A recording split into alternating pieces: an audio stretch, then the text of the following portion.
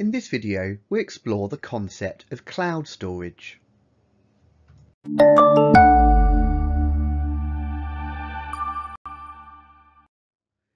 Cloud storage is not a new concept, and it's gaining in popularity, especially due to the ever-increasing fast access times with fibre optic and Wi-Fi through things such as 4G and even 5G. With cloud storage, files are no longer stored locally on a single computing device. Instead, files are stored in what is referred to as the cloud. Now, this is an abstract term, meaning the files are not stored on your local machine, but instead are being hosted remotely and can be accessed over a network. You might create the file locally, as shown here on a PC, but when you save the file, it is effectively uploaded and being stored remotely on a cloud system.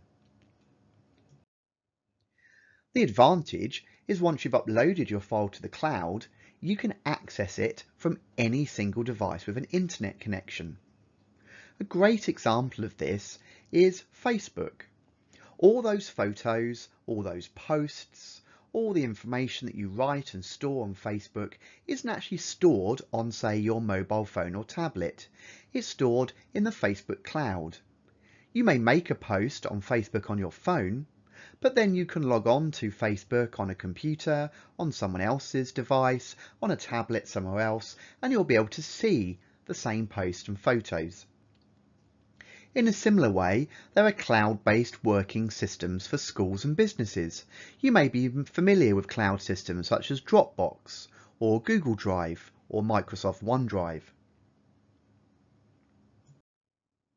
It allows you to easily collaborate on files, and it also provides a convenient way for backing up files. If your local device becomes damaged or is inaccessible, your files can still be got from the cloud. Of course, there is a major disadvantage here, and that you must have a working, active and reliable internet connection to gain access to your files. If you can't, there's no way to get the files or indeed to get the latest version of your files. Now, it's worth pointing out here, although we often say our files and data are stored in the cloud, in reality, they are actually being stored on physical storage media. The cloud is an abstract term and concept. The actual ones and zeros that physically make up all your photos or your data and all your files still have to be stored on a permanent secondary storage device, and these will typically be magnetic hard disks or solid state drives, just like you use on a home PC.